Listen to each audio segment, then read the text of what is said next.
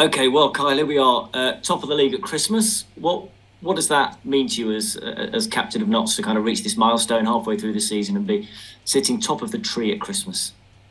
Obviously, it's where we set out to be at the beginning of the season, but we're only halfway through, so it doesn't really matter where we are now. It's where come the end of April where we're sat then. So it's always a nice bonus to be at the top at Christmas and in good form.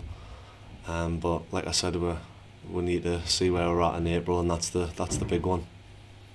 It has been a remarkable year, though. I mean, I did some quick festive maths earlier. 101 points so far accumulated through 2022.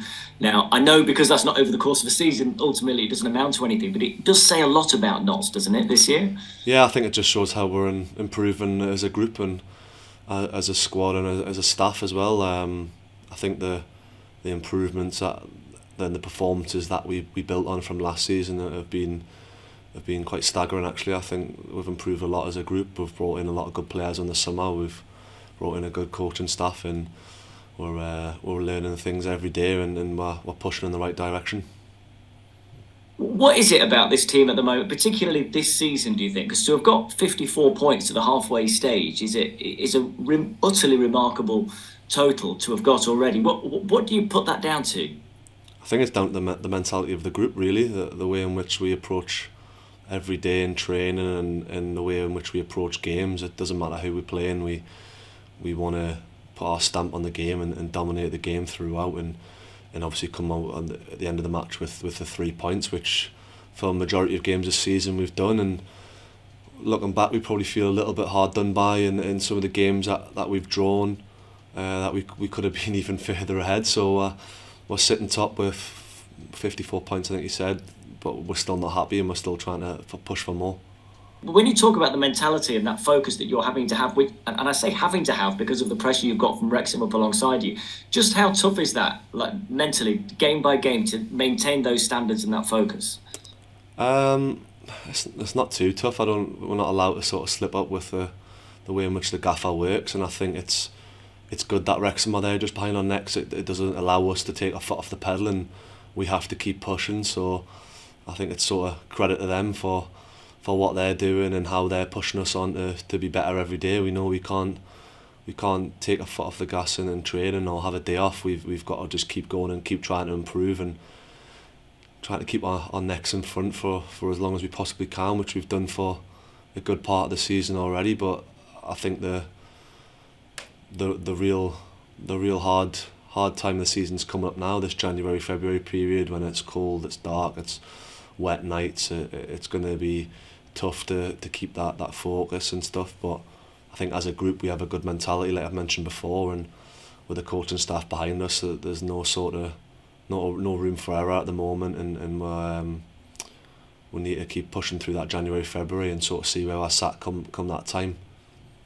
And I guess during that busy time is when you know it's going to be about the whole squad, isn't it? We've seen contributions from other players coming in and playing really well. Players who've had to sit out for several weeks but come in and play really well. And I guess it's going to really be about everybody over the next couple of months, particularly. No, definitely. We've got a busy schedule. Everyone knows that. I think there's 7 or 8 games from now till the end of January, which is a massive amount of games. It's a good chunk of league games. So we're going to need everyone, and it's a credit to the lads how they work in training and how they manage their bodies off the pitch to allow them to come in and look as if they've had 25 games in a row and look sort of comfortable and don't look fatigued or not match fit or anything like that. Everyone's come in and done a solid job so far, and it's important that we keep that going through the Christmas period and through obviously the long month of January. Do you think that is easier to keep everybody happy when, because the team's winning, there can sort of be no arguing, can you? If you haven't made the team and the team wins, that everyone kind of accepts that, gets behind it because the team's winning, sitting top of the league. I imagine that's a lot tougher when the team's losing, but to be where you are at the minute, you seems like you have a very together squad. To a certain degree, yeah, but I know all the lads and how competitive everyone is. Everyone wants to play every minute of every game, and unfortunately we can only field 11 players and bring 3 lads off the bench. So what we do in training, we work so hard for everyone to be ready. Lads who aren't in the squad on a Saturday morning, the gaffer's coming in, Ryan's coming in, and they're doing sessions themselves to help them get better and help them keep fit and sharp for when they're needed. And like you said, it's a long season, we've got a small squad and everyone's going to be needed, and everyone so far has done an amazing job when they've come in, whether it's for one game or 3 or 4 games. Everyone's done incredibly well. Interesting challenge of playing the same team twice in a few days, isn't it? And it not like in a playoff scenario where you win on aggregate. This is about needing to win both sets of 90 minutes. No, of course. I think it's probably a little bit better for teams that can prepare, that can maybe use the first game as a little bit of a taster, then whatever went wrong they can put it right for the next game within a few days. So I think for us, we've just got to keep ourselves on our toes and make sure we're doing the right things, and we have different game plans and different systems in the way in which we play, so we can always adapt and change. We do plenty of reps in training, so everyone knows that their jobs, whether or not we're playing one formation or the next. So I think we'll be able to keep them on their toes and keep them expecting something different all the time.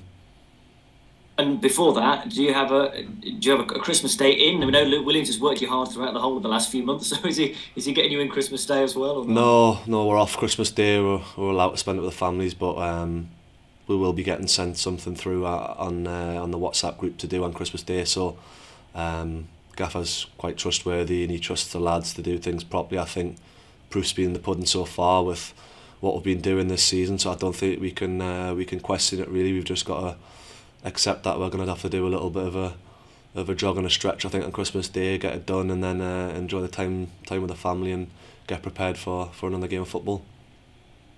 Good man, Carl. Thanks very much. Appreciate it. Perfect. Thank you very much. Merry Christmas. Ollie.